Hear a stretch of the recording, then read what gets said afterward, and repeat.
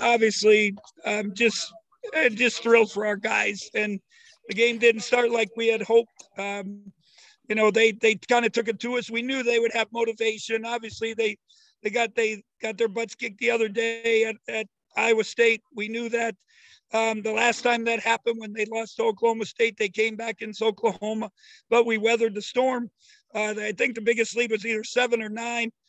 We just kept grinding and fought through it. We fought through foul trouble. We fought through a bunch of stuff. Obviously, Mark helped us stay in it in the first half, Mark Smith, and Nigel made a couple big shots, and we, missing layups, missing free throws. We're right there. And I told our guys to just give yourself a chance. I thought the start was good. We were pretty good defensively, especially early in the second half. Then Carr got going. He's a really, really talented player. And, it's a great team win. Obviously, Mark Smith, special effort, 22 points, big shots, big rebounds. Nigel made plays, but Mike McGurl's poise and pace and 2 games in a row, I just keep emphasizing to him, make simple basketball players. You do that, you're a good player. And it was great for him. Couldn't be more thrilled for him. Marquise, it wasn't quite his day today, but he gets that rebound, gets fouled, makes the free throws. He has an assist to Mike McGurl, and then the big assist to Nigel down the stretch. That was a huge play that made the difference. We go small ball at the end. The biggest guy, 6'4", Mark probably, and ironically got 2 stops at the end. The first one, we had switched Selton onto Carr, and then they went to Jones, and then the last one, Nigel manned up, and Carr missed the shot, and we got the rebound, and just thrilled for our guys that we've taken another little step. Thanks, Coach. We'll go to Mark Rosner with the AP first. You're muted, Mark. Sorry. This is obviously a different team the last 2 games. Now that you have your players back, how much better are they playing? Well, we're playing a lot better, and part of it, again, I said it a couple times, and people don't listen, don't care. When you don't have people in practice, and you don't have the coaches, and you don't have. We went, for me, I don't feel well to this day, to be honest. And it's 17 days since I tested positive. I think our guys feel better. Mike McGurl, again, he sat 7 days and then came back. So you had some practices. I think our coaches did a great job. But I think the biggest thing above all that, our players have taken ownership of our team. And a player-driven team is much better than a coach-driven team. And, the good leadership by Mike McGurl, by Mark Smith. I think Ish has been a good vocal leader, Marquise. And then even Nigel, slowly but surely, is speaking up. So it's, we're guarding people. They had to learn. They had to figure it out. You tell them a lot of things, but sometimes you got to go through it. And they found out this league is tough, and you got to guard and be tough. And, it's if you do that, it gives you a chance. But we're starting to make good basketball plays, and I think on offensive end, which is important. Thank you. Next question to Kellis Robinette. Hey, Bruce, congrats on that one. Yep. Thank you. So so now that you've gotten a taste of, what your team is like at full strength again, what do you think you're capable of here down the stretch of the season? Well, all we can do is worry about one game at a time. And that's the whole thing. I've given them a goal where we need to get, obviously our goal is getting the NCAA tournament. How do you get there? You got to finish in that top 7 in our league. And, we can't worry about, we just can worry about Saturday, Kansas. And that's the big thing. Each game, it's a notch in our time you beat a ranked team, which is almost every game. It gives us, another mark on our resume. But it won't mean anything unless we come ready for Kansas on Saturday. So we got to keep this, and that was a message after, keep the mindset keep the team as the number one focus. Coach Southwell last night, I thought he did a great job at the end of scout and said, if you go to bed, you're thinking of how special I'm going to be tomorrow, we're in trouble. But if you're thinking how I can help the team, I think we're going to have a good night. And one of the things, it's Martin Luther King Day yesterday. We used some different quotes. Obviously, the one about conviction that, there's a rare point in life where you find something that you have a conviction to make sure it's finished till the end. And that's what we're trying to emphasize. And the other thing we talked about is, everyone can be great if they have the right mindset and want to serve others. And that's right now we got to serve each other and we got to help each other. If we keep that mentality, we got a chance to continue to win games. And what was the strategy today going from, Bradford to Lingard to late, no bigs at all? How did you work your way through that? Well, we just, I don't know. I just told Wyatt and Stan, our bigs got to help us a little bit. And they've struggled. We haven't lost total confidence in them, but sooner or later they got to step up. We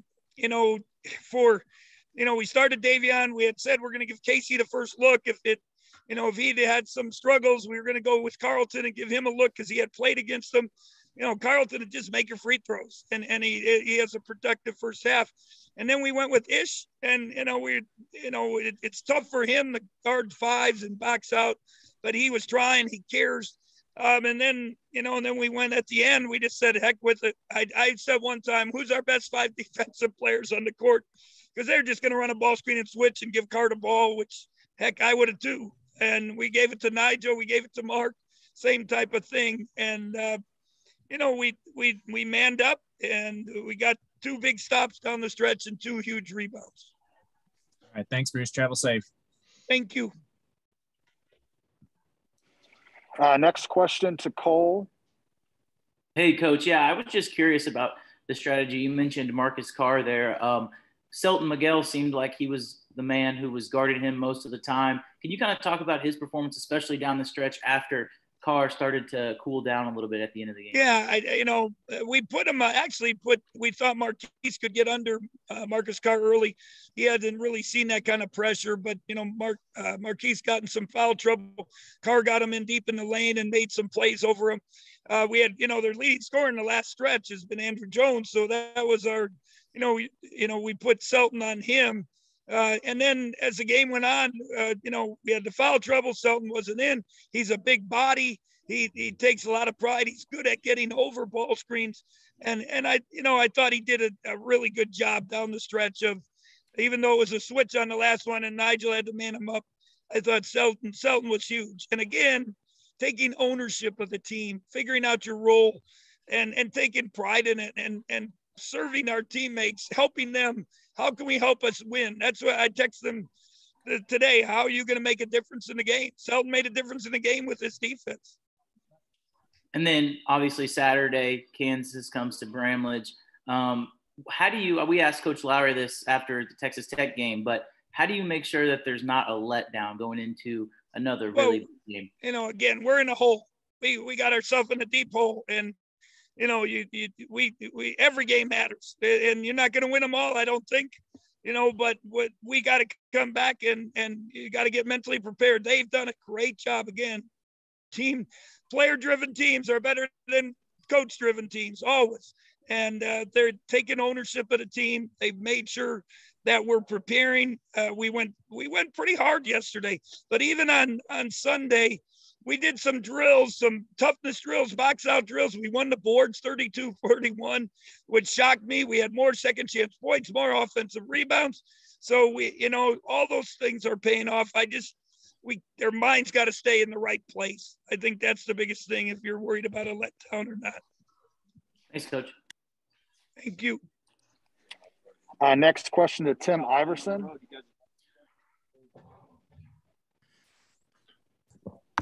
Hey, Coach, you just mentioned rebounding. When you guys played them here, they out-rebounded you by 12. Obviously, you edge them by 1. How big of an impact is that for you guys tonight? Oh, it's huge. I mean, those second chance points, we only had 6, 7 guys, and they wore us down. And they said their big guys, if you look at their big guys scoring in the first game, I think they had 34, 35 points combined, plus almost, 20 some rebounds. And, they were the difference in the game. And that was one thing we brought up in the scout was we can't let them dominate. And we've done a lot of box out drills.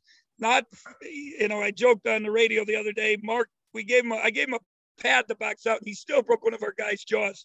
But, the drills we do, it's just making them aware of it. And our guys have done a great job. And we said 5 guys to the boards those last 2 times, and everyone's got to be there. And we made the plays when it mattered. And then speaking of Mark, how special was he tonight, especially kind of carrying you a little early there through the first half? Yeah, he kept us in the ball game. It's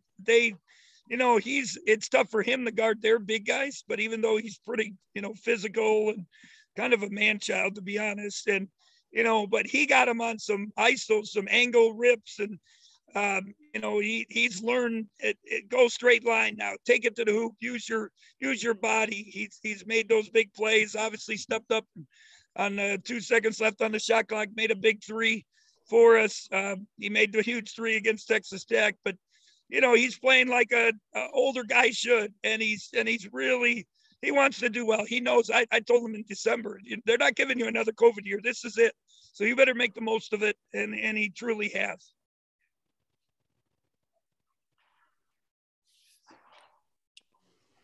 Next question to Michael Goins.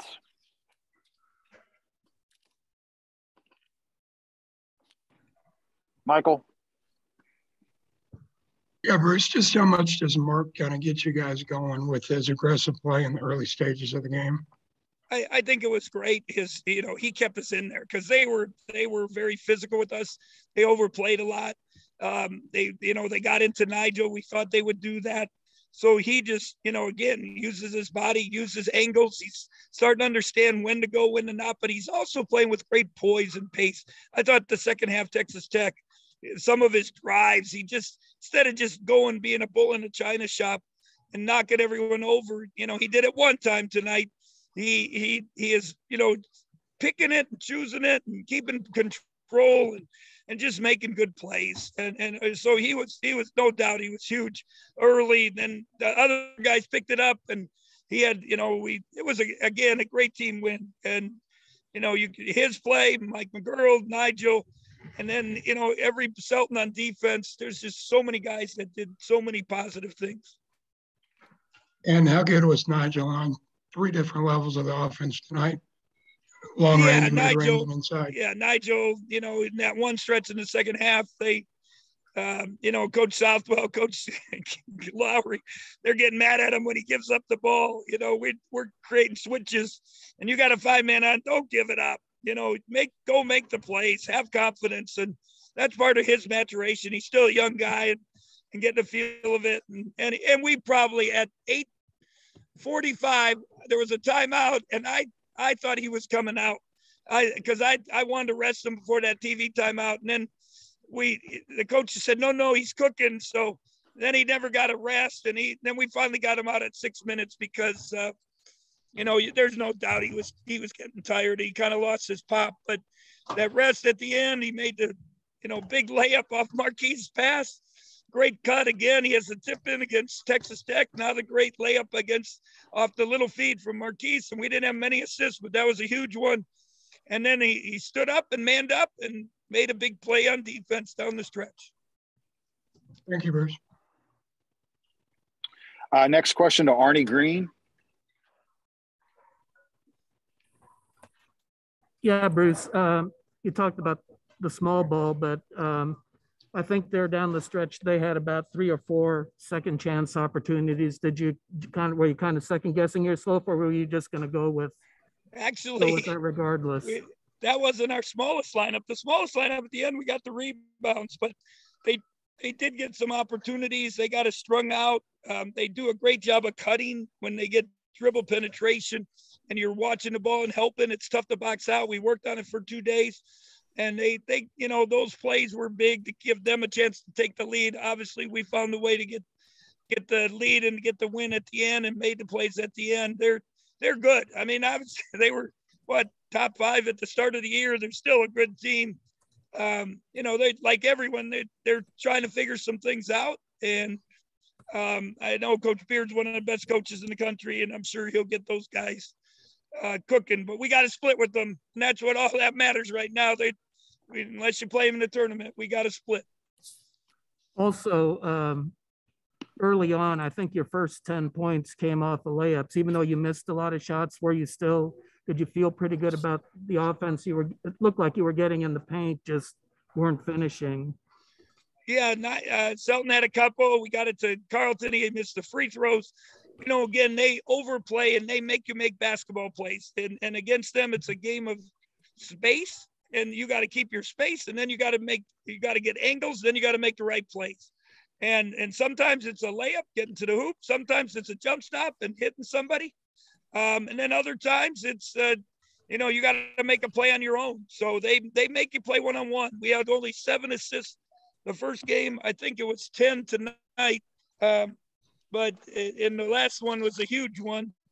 But yeah, we had 10. They had 10. We only had 7 again. So 2 games in a row, 7. And that was the one thing we had talked about, getting more assists. But we had a huge one down the stretch. Thanks. Yep. Okay, we're going to do one last question for Coach, for Ryan, and then we're going to go to Mark Smith and Mike so we can get out of here, guys, okay? Go ahead, Ryan. Hey, Coach. How much of a relief has it been over these last 2? A relief? Yeah, how much of a relief has it been? You got to win your games. We want to be a factor, health? and that's what I challenge them, to. And I'm just happy for them and our staff. We've been through. I said it before, a bad dream, maybe a nightmare, and they've stayed together. It's hopefully made them tighter. The haircuts, they came together and decided to get haircuts. I don't know if it did anything, but I thought just the camaraderie that they all went and did that, or a lot of them did it. I think it was really positive. A couple of them have some bad hairdos, and they probably need to, but we just, they've taken ownership, and I'm just proud of them, happy with them. I thought we were pretty efficient offensively in the second half. You look at the stats, Texas Tech in this game, good numbers, 50% shooting, 52 maybe, 40 or so from 3, just a lot of good plays. And they're learning. You got to learn how to win. You got to learn how to be a team. Now we got to keep it.